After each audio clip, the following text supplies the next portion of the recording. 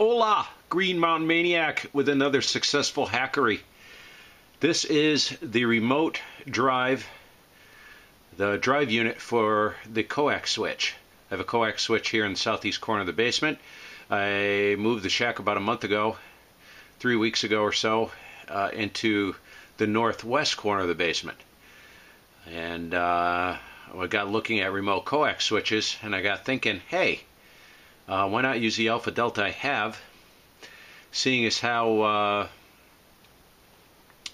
like the MFJ switches, the port-to-port isolation is horrific on those things. If you want a decent switch, you got to spend at least $400.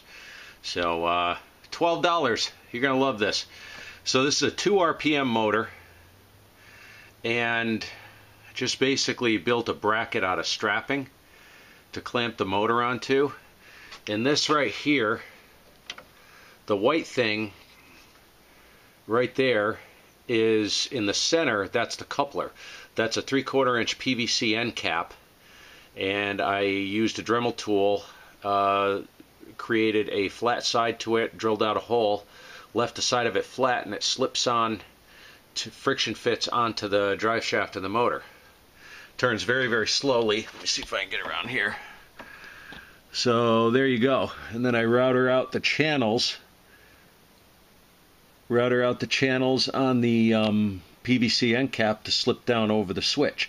Now you want to leave a little bit of space because the switch raises up as it switches positions.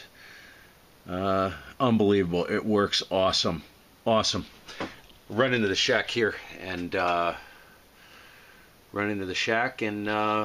demonstrate it.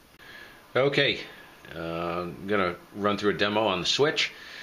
Listening to Oscar November 4 Tango Whiskey Sierra Stroke Portable on 2635, 20 meters. And what I'll do is I'll step through the antennas using the remote switch. This is the remote switch right here made. This is basically a reverse circuit right here. This is going up, flipped forward. This goes from 1 to 4, going up. Flip back, goes 4 to 1, up and down. Basically, this is on-off to the motor drive. So position 4 is what it's currently on. That's 20 meter delta. That's a 20 meter monoband delta loop.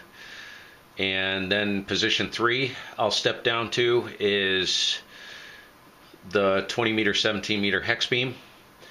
And then we'll be in neutral position, and then we'll move from there down to position 2, which is the 40 meter delta loop parasitic array, and then the Cobra Senior at position 1. So here we go.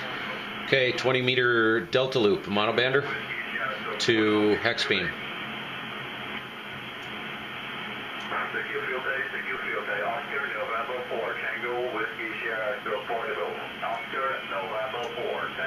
Okay, this is going to neutral.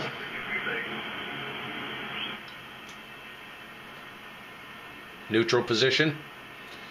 Okay, we're going to position 2, which is the 40 meter parasitic array. There's position 2. Going to the Cobra. Here we go.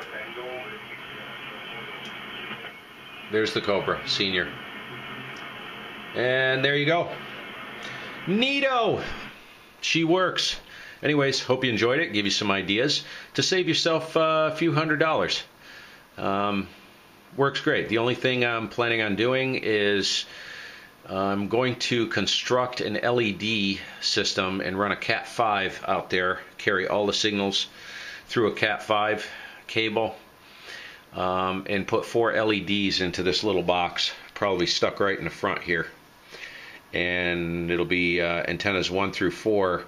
So if I walk out of the shack and I forget where I'm at, the minute I turn on the power supply, the LEDs will light wherever the antenna is switched to. And I know how to do that. I just got to put like energize a single contact on the switch, and either, I don't know, I'll epoxy that on or do something, put a very small set screw in there. and then a series of tabs across the switch. As it rolls across, it will make contact for the associated antenna, giving me an LED telling me that it's on there. That's really the only thing left to do, and I'll do that some days. 7.3. Hope you enjoyed it. K1GMM.